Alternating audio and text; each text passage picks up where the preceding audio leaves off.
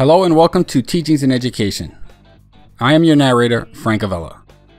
This presentation will cover a variety of different topics in relation to drug and alcohol abuses with students.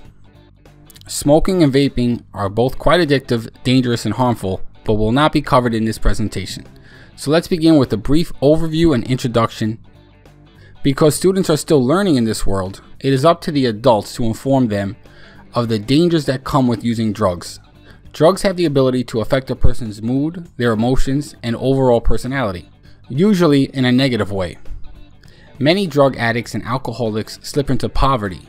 Research shows a direct relationship between drug addiction and economic struggles.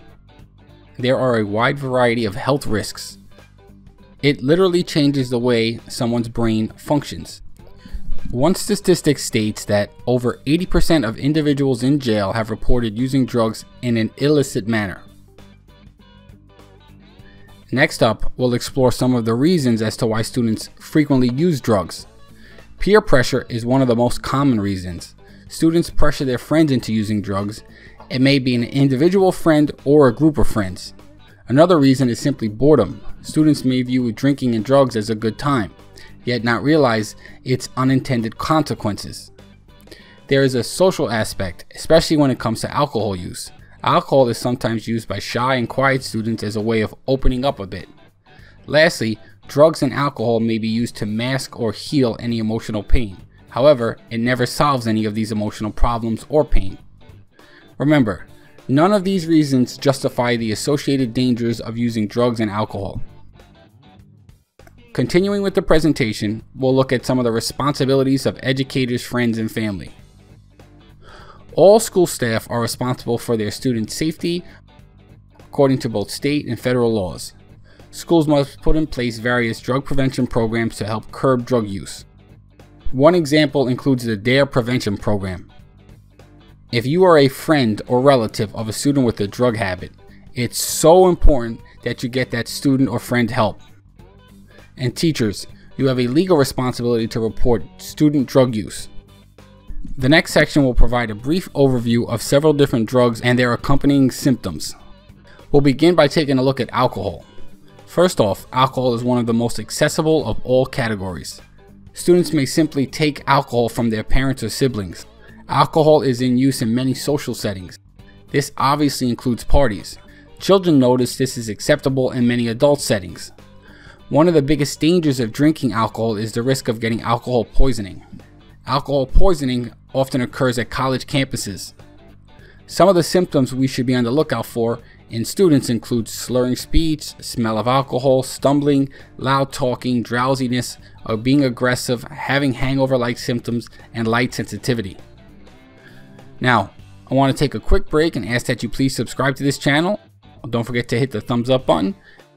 Also, you can find a full slides presentation lesson in the description below.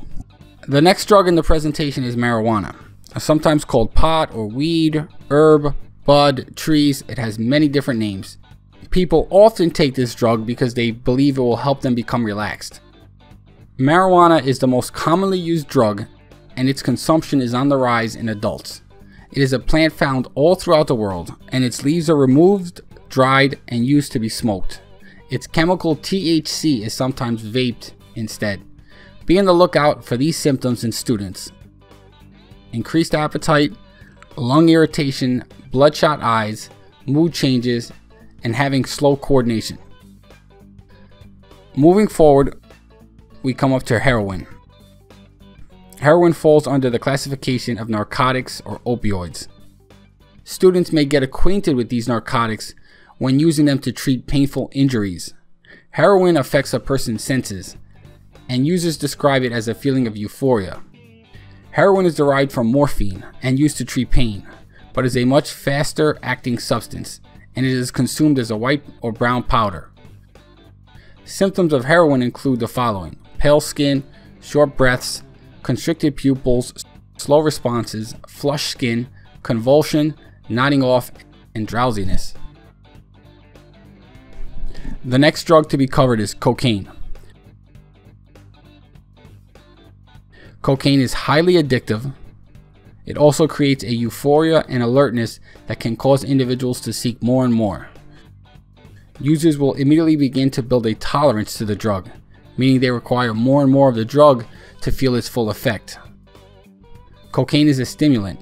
It sort of speeds up things for the user of the drug.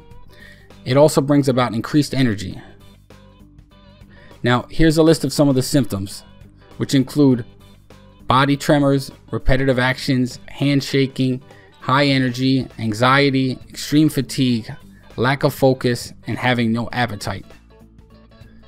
Continuing, we come upon methamphetamines, or just meth. Meth can be consumed as a powder, a pill, or the commonly used crystalline form known as crystal meth. Repeated use of this dangerous drug can lead to facial disfigurement, and a person becomes a, quote, meth head. Just Google the faces of meth and you'll see what I mean. Meth is also a stimulant, leading to increased energy. Students that take this will feel like they can stay up forever. Here are some of the symptoms you'll find in users of meth: violent behavior, high body temperature, mood swings, tooth decay, skin sores, no appetite, body tremors, and insomnia.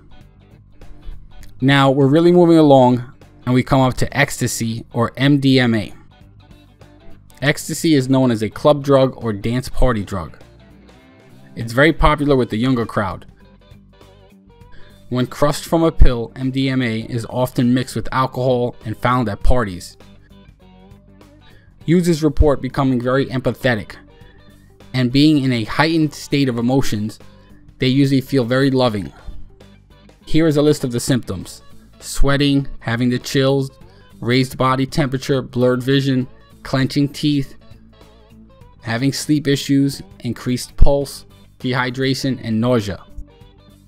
The next drug to be covered is LSD, lysergic acid diethylamide. LSD is a synthetic drug, meaning it was created using man-made materials as opposed to using natural ingredients. LSD is notorious for its hallucinogenic properties. Hallucinogenic effects are mostly psychological and have little to no effect on the physical body. LSD has intense effects including out-of-body experiences, and is usually orally consumed in paper squares. You can recognize students that use this drug because they may exhibit the following symptoms such as vomiting, distorted thinking, having flashbacks, memory loss, paranoia, slow movements, senses mixing, and bizarre actions. And we arrive at magic mushrooms, or just shrooms. Shrooms are formerly known as psilocybin. This drug is usually consumed orally or eaten either fresh or dry. Mushrooms are found naturally throughout the world and is sometimes used in recipes. This drug is a hallucinogen. It is not addictive. However, it may cause psychotic episodes for students that consume this drug.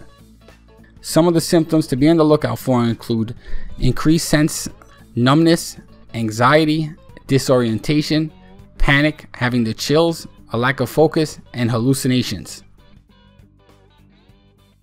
As we finish up this presentation, the last drug studied here is Adderall.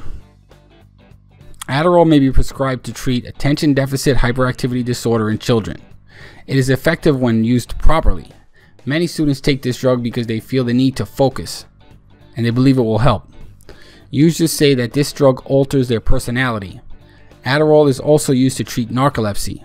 Students, again, use this drug to stay awake and cram for tests and study.